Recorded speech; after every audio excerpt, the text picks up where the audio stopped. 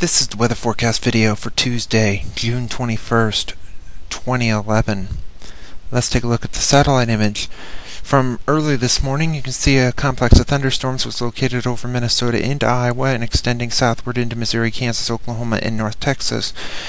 There was quite a bit of severe weather during the evening and overnight hours. Here's the watch warning map. From just before 2:30 in the morning, you can see a tornado watch was almost about to be canceled out over the state of Iowa. Numerous flood watches around the plain states into Iowa, and severe thunderstorm watch from Missouri southward. Here's the severe weather threat for today and tonight. A slight risk of severe weather extends from southeastern Minnesota, the eastern half of Iowa, southward into Missouri, Arkansas, southeastern Oklahoma, and Texas, and eastward through all of Illinois, Indiana, almost all of Ohio, and into West Virginia, including the Ohio and Mississippi Valley. Here's the tornado threat for today and tonight. A small area of 5% risk over the Mississippi Valley from northeastern Iowa through east central Iowa down into west central Illinois and eastern and southern Missouri. Here's the damaging wind threat. The higher probabilities over the northeast and east central counties, and also a small area of better chances of damaging wind over Arkansas, Oklahoma, and into North Texas. And here's the the large hail threat for today and tonight. Better chances for large hail will be over the Arklatex down into the Dallas Metroplex.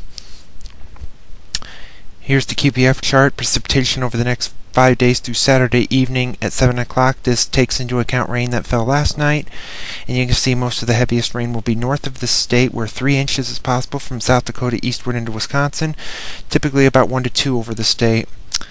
Here's the GFS Model Run at 1 p.m. today. You can see the upper level system is moving into the state with a trough of low pressure, and the vortex over the Missouri Valley. Surface low will be in northwestern Iowa. That will lead to the showers and thunderstorm threat being in the afternoon and into the early evening before it shifts into Wisconsin and Illinois.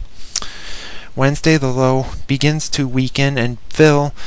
It's over about La Crosse, Wisconsin. We'll see some showery weather and temperatures likely barely hitting 70 degrees.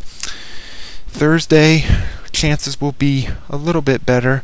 We'll see highs back into at least the low 70s, maybe some upper 60s in the northeast, where some more shower chances are possible. Friday will be the next mostly sunny day across the state, with highs getting back toward average highs in the upper 70s to mid 80s. Saturday, starting off the weekend, you can see fairly clear. There could be an isolated shower over the Missouri Valley. Otherwise, the rest of this day will be mostly sunny. Sunday, same story. Best chance of any isolated shower or storm will be over the Missouri Valley and into the plain states. Otherwise, it's going to be mostly sunny and highs in the 80s. Monday, chance of showers and storms increases with a little bit of a disturbance, so there could be some activity there. A week from today, you can see a ridge is forming over the south again and nosing in here. 594 ridge centered in southeastern Oklahoma, and with that, a lot of the rain will be nowhere near that. It'll be in the typical ring of fire over the northern plains and edging into Iowa. We head into voodoo country. Here's July the 2nd, the beginning of the long Independence Day weekend. You can see a ridge over the southern part of the country, the main storm track well up into Canada. With this, there could be a frontal system close by that could bring a shower or storm, but predicting rainfall this far in advance is tricky at best. And at the end of the forecast, July the 6th, there's the ridge back now moving close to the Four Corners area with a bit of a trough over the Great Lakes states.